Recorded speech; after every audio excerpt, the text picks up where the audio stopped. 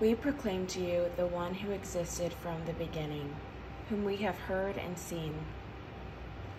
We saw him with our own eyes and touched him with our own hands. He is the word of life.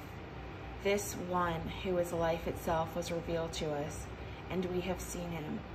And now we testify and proclaim to you that he is the one who is eternal life.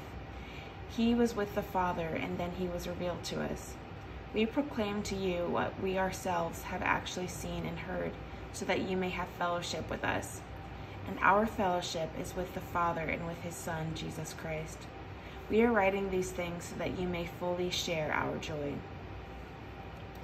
This is the message we heard from Jesus and now declare to you. God is light, so there is no darkness in him at all. We are lying if we say we have fellowship with God, but go on living in spiritual darkness. We are not practicing the truth.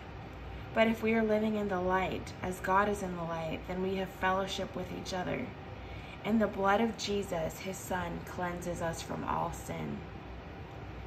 If we claim we have no sin, we are only fooling ourselves and not living in the truth.